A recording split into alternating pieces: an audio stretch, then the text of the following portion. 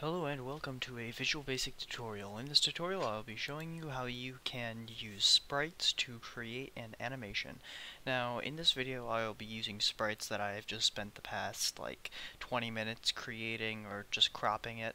I didn't make the sprites myself, I got them off the internet. I will leave a zip file download in the description to get the sprites that I'm using in this video individually cut up to make it easier so you guys don't have to make your own sprites.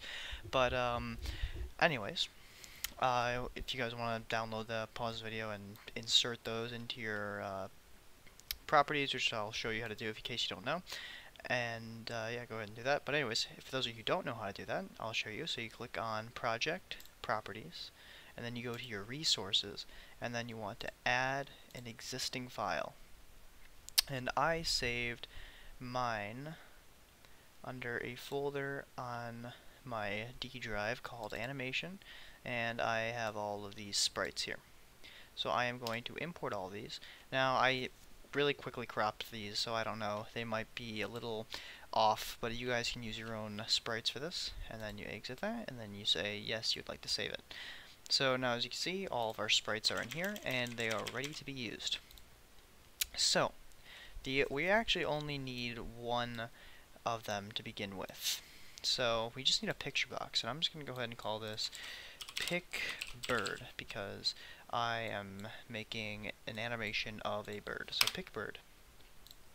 And then Pick Bird is going to be, we're going to say stretch image for the size mode, and we're going to choose an image, and then we'll just choose bird 1.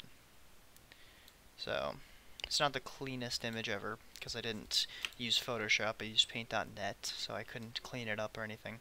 I'm sure I could have if I just looked up how to do it, but didn't really have that much time to do it. So this is good. So now if we run this, all we'd see is just this image. So how do we incorporate all of these? Well, I'll show you how to do that. So what you want to do is we want to add a timer for now, and we want to call this TMR animation. So just add that timer in there, and then go ahead and double click on that timer. And actually above the timer we want to create a global variable. We want to dim bird count as an integer equal to 1. And then under our TMR animation tick we want to say select case bird count, and we want to say case 1.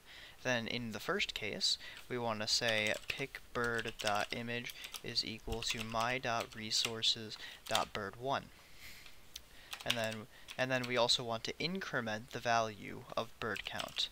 So bird count plus equals 1, so that way it'll move on to the next case. So then case 2 we can actually just keep on copying and pasting this stuff. So bird 2, it'll equal bird 2. And then case 3 will equal bird 3. And then case 4 will equal bird 4. And so on. Let me just quickly do this. We are going until 11. So 5, 6, 7. Oops, don't want to change that. 7, 8, 9, change both 9s, 10, change that to 10, and finally on actually 11 we can actually still keep this. And then the last one that I use is called bird last.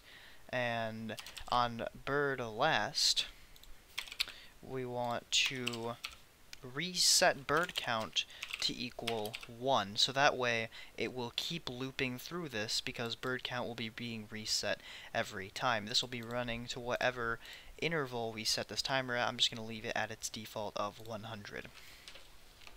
So then the last thing we have to do is TMR animation.start, so that way it will start. And so now if we go ahead and run this, you'll see that our bird is flying.